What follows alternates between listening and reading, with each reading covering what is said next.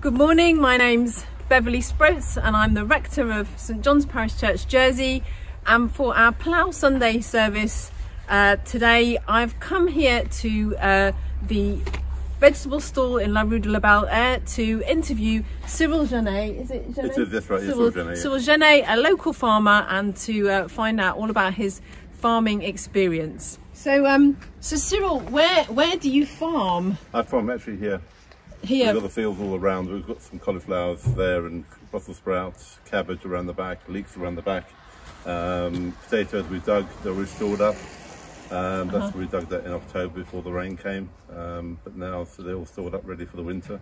Great. And that's about it, really. Great. And what kind of area, how many verges is it, would you say?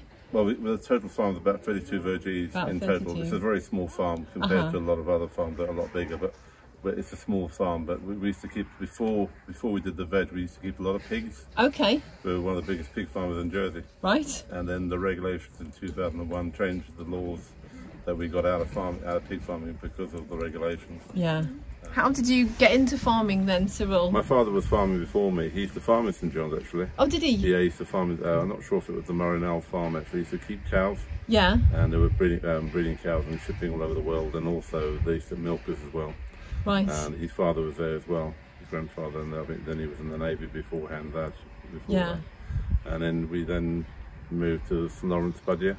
Okay. And from there we moved back here in St Mary's at Montpellier Farm. Yeah. And then we started up. And these were the old pig size. They used to have the names on the pig size. Oh, did they? The names of the pigs? Yeah, they used to have the name of the bulls. Right. And there were three pens there, and there was like Ringo, Star, and Pip. Okay. But the names, you can't see them now, they've been taken off. Oh, they've gone off. They've taken off for the paint over the years.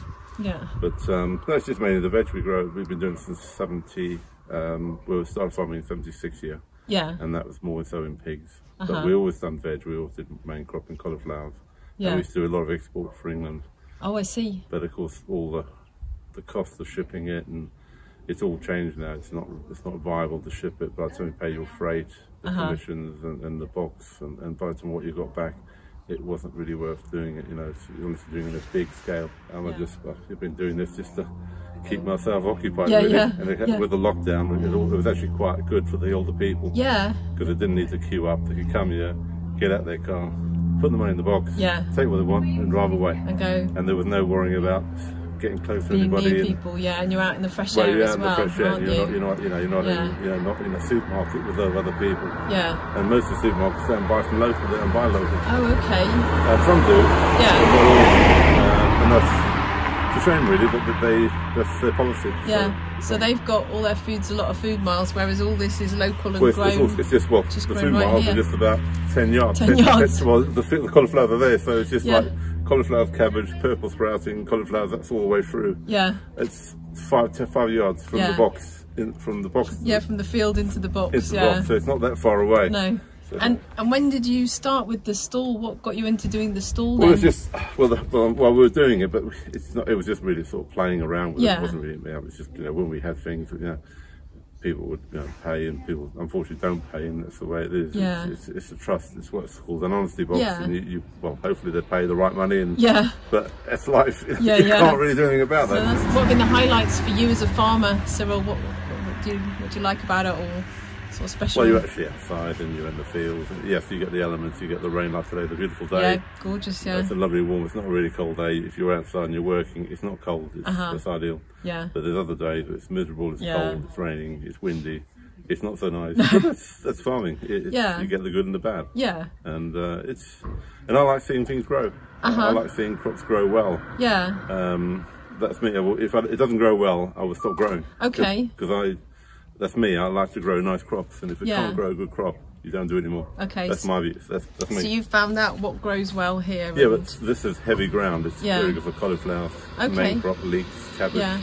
It's very good for like the normal wintry crops. Yeah. I mean, I'm sure farming's changed over the years. I mean, do you think it's changed for the better or worse? And what do you think the future is for farming in Jersey?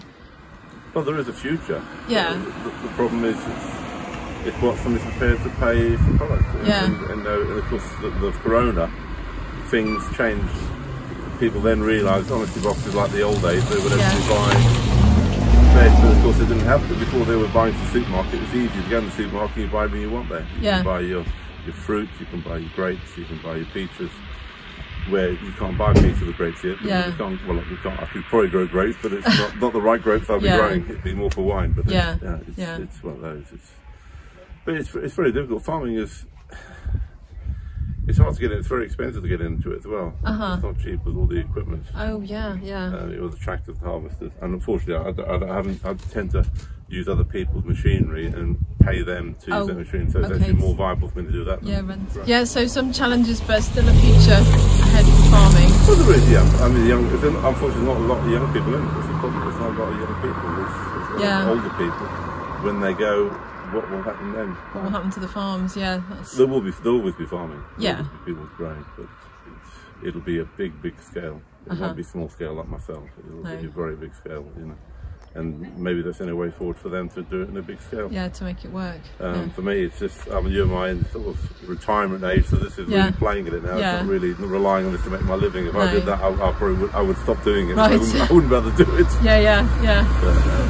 Well, thanks very much, Cyril. That's right. Well, thank you very much. Lovely to talk to you. I do encourage you to come down to, we're on Rue de la Belle. Rue de la Belle, yeah. Yeah, if you just come down from St John, just turn right, head towards St Mary. The stall's on your left, and there's a great selection here.